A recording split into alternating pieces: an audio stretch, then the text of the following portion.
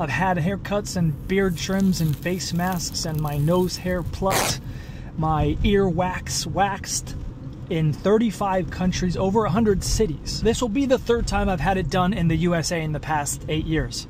After this, I'm going to Colombia, and I thought it would be fun to compare and contrast.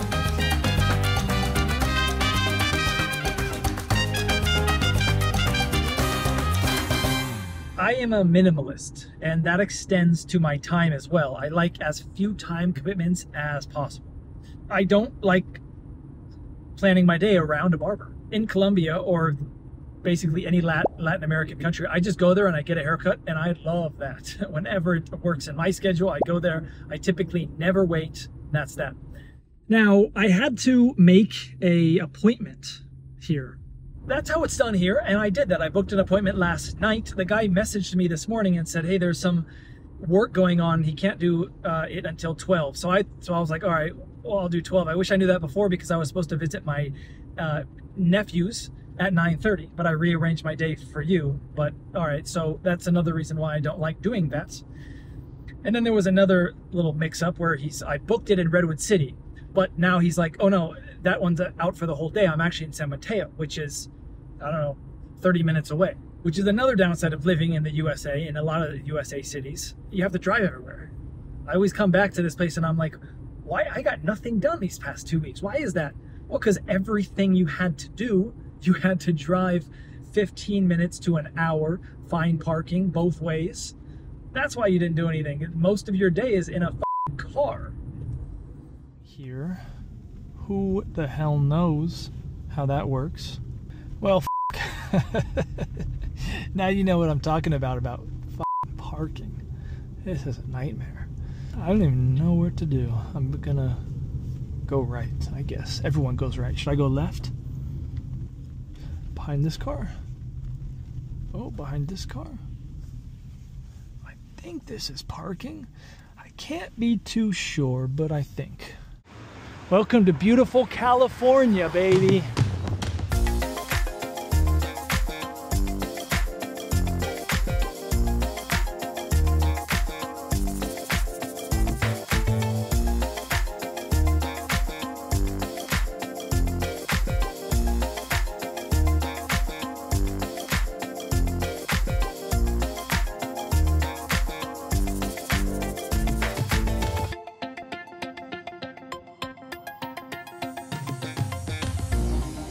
There it is. I'm not going to comment on how good the haircut was, because that's subjective, but we started at 1:30. We ended up, and it's now 2:15, 45 minutes.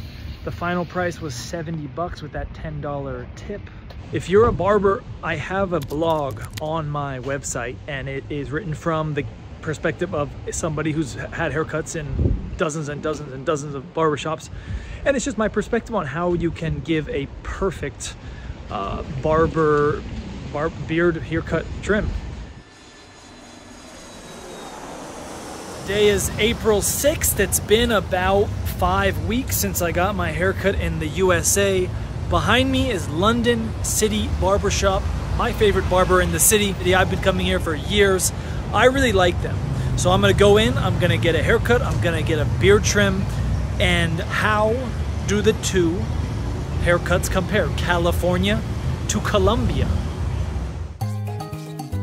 Hola. ¿Cómo te ha ido? Súper bien, sí.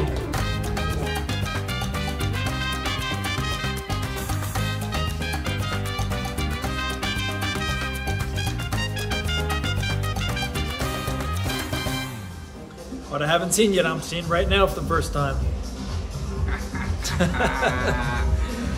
Fuego! Like a Colombia! Oh. Okay. Like a famous person. Model. Espera. I'm not gonna be the judge though, you be the judge. Based on cost, based on time it took, based on ambiance of the location, how was it? I tried to pick two barbershops in California and Colombia that were similar, and I think I did a good job of that. Although this one you can see is more spacious. The last one, the barber was late, And when I finished, the next guy was just ready to jump on the chair and get going.